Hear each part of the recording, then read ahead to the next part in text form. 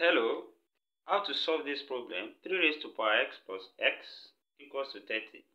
Here, let's take x to this side. Then we have 3 raised to power x equals to 30 minus x.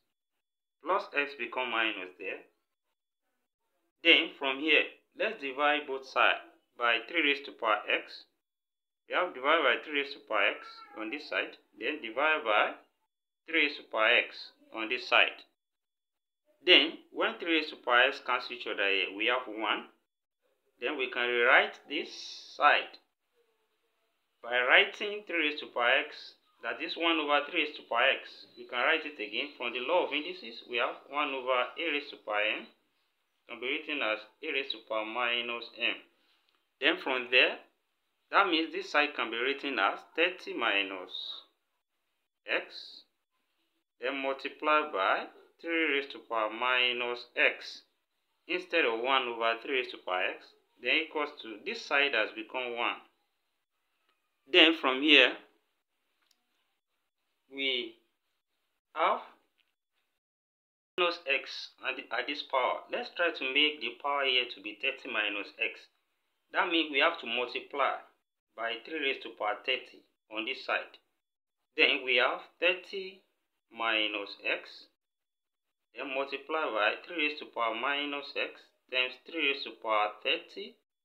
Then since we multiply by 3 raised to power 30 on this side, we should also multiply by 3 raised to power 30 on this side too, so as to balance. That's 1 times 3 raised to power 30, so that to balance the equation. Then from there, we can write this again from the law of indices. We are multiplying with same base, then we can add the power. And this will be written as 30 minus x, then multiply by 3 raised to power 30 minus x. Then equals to, this is 3 raised to power 30. And from there, we can write this 3 in another way. 3 can be expressed as exponent ln 3. This is same thing as 3. From what we have, that exponent ln a is equals to a.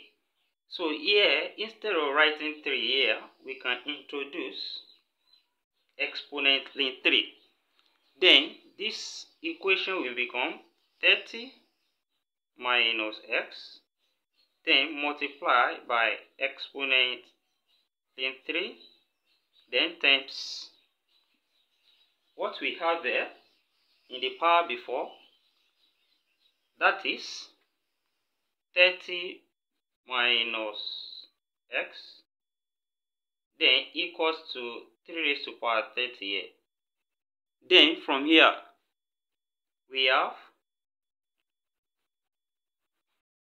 3 is up here. Let's try to multiply both sides by ln 3, so as to make this power to look like the coefficient here, so that we can use the w function that states that the w function of a exponent a is equals to a. That's w Lambert function. Once we have made the power to look like the coefficient, then we can apply the w Lambert function.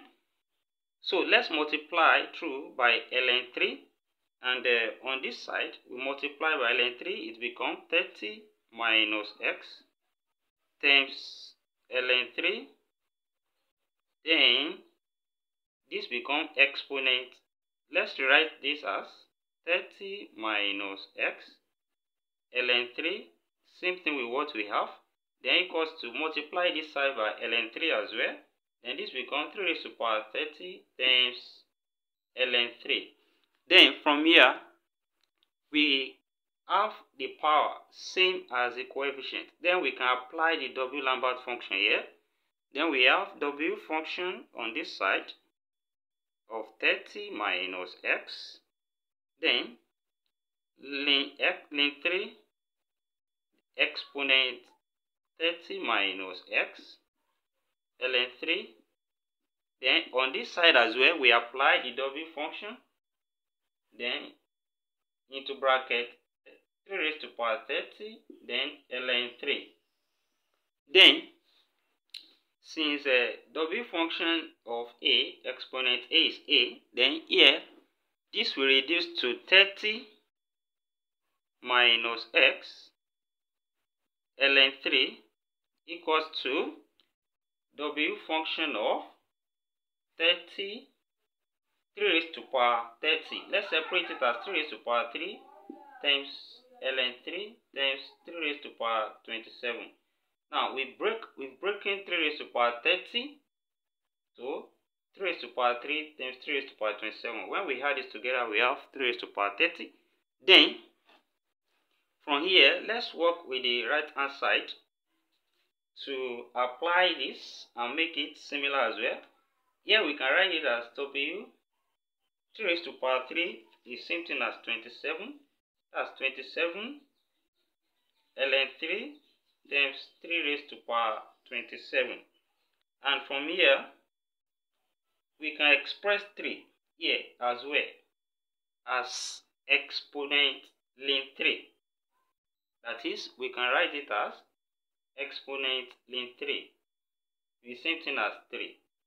Now, from here, when we do that, we have w 27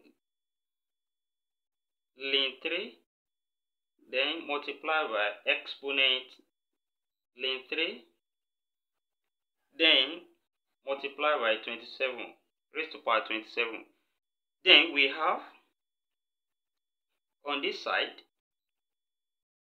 w Lambert function, we have the power here now is same thing as the coefficient, because it's same thing as 27 ln 3 and this is 27 ln 3. Then this can simply be written as 27 ln 3, and then we equate it to the right hand side, which is 30 minus x ln 3. Here, ln 3 can cancel each other, and when we have that, what is left now is 30 minus x equals to 27. We can easily solve for x here. Let's take negative x there and take 27 here. So same thing as x equals to 30 minus 27. And here, x is equals to 3. This is the value of x from this problem. Thank you for watching. Also, subscribe to this channel and turn the notification bell on. You can also share this video. Thank you and bye for now.